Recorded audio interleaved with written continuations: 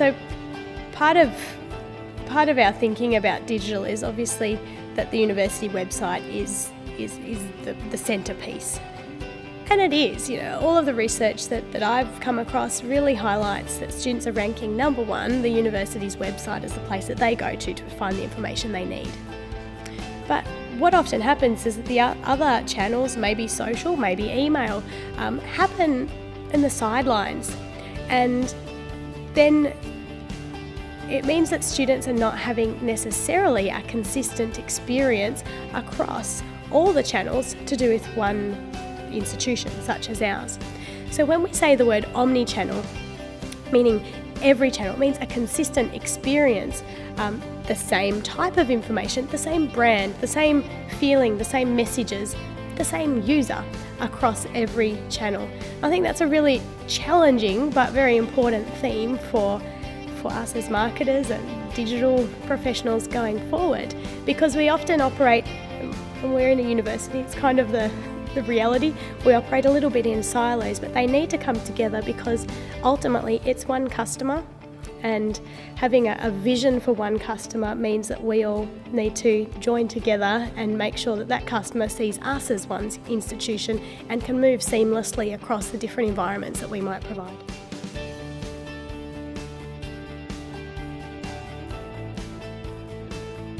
Digital strategy is really an extension of your business strategy, and for us in a marketing space, your marketing strategy is about meeting the needs of your customer. Our customers' needs are quite demanding. They demand immediate access to the information that they want, when they want it, and in the device or the forum that they want it. They want rich media, they want exciting content, but they don't want to wait long for it to download. They want things potentially in their language, and they want things on any device, anywhere, and they really would like to be able to complete pretty much any task online.